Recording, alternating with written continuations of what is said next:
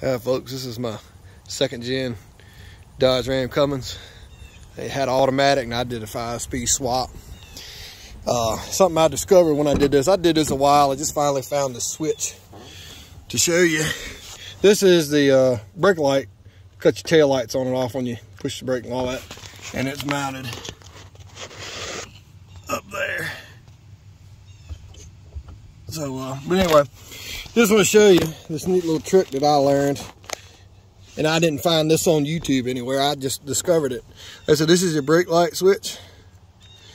If it's out of adjustment and the brake lights are on or won't come on, it adjusts. You can adjust it in or adjust it out.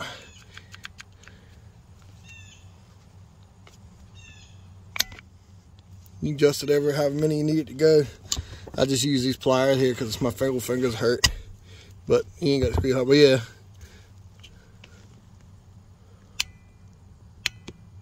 So you can adjust it in or out if you need it. I had to adjust mine. This is the one out of the parts truck I had. But yeah, I just wanted to show y'all that that's a neat little trick.